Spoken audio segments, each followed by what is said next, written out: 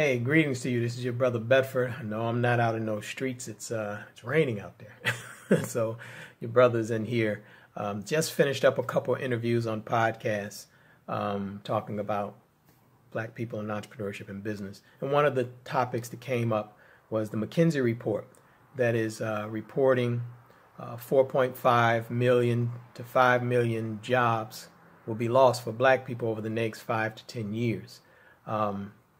It has some very glaring points in this report. One, obviously the wealth gap will be affected, and even the educational opportunities as automation and AI begins to what they call disrupt or replace or kill these jobs, which are lower wage jobs. But black men will be affected at a higher rate than everyone else, including black women, which again does not bode well for us. And a lot of our leaders, a few of our leaders and politicians, they're really, they're out sounding the alarm on the report.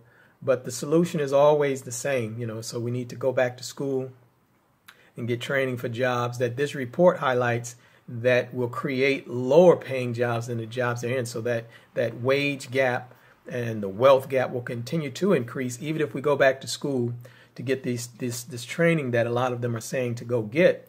But more importantly, you're talking about going back to school to take on debt, to feed the system continuously, to keep us in the same position to get skills on jobs that, again, may become obsolete in a couple years. And then we're back in this cycle again of saying we need to go back and get retrained to get education on jobs that will be replaced.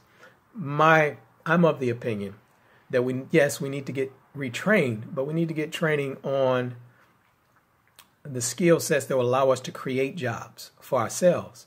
Instead of learning how to go and ask for a job, we need to be able to create jobs, to create the income for ourselves. And then if we're blessed, then we can afford other opportunities for others to begin to create income for themselves. And so we have to get the training, we have to get education, but not to go seek a job. We have to learn how to take our knowledge, our experience, our skills, and our labor and put it into the marketplace and create a job for ourselves that will give us the income to where we can take care of ourselves and our families. And again, if God blesses us, then we can begin to extend that to others in joint ventures, strategic alliances, and partnerships to help others create income. But we have to get out of the cycle of going to school, get training to get jobs that become obsolete in a few years. We have to begin to think in the terms of competition, to where we get the knowledge and the training so that we become competitors in the marketplace and we build sufficient income to take care of ourselves. So that's my thought on this report. Don't panic. Just get trained. Create a job for yourself. The opportunities are endless now to begin to create income opportunities for ourselves. We just have to seize the moment and take serious advantage of the technology and tools that are at our fingertips that will allow us to do that.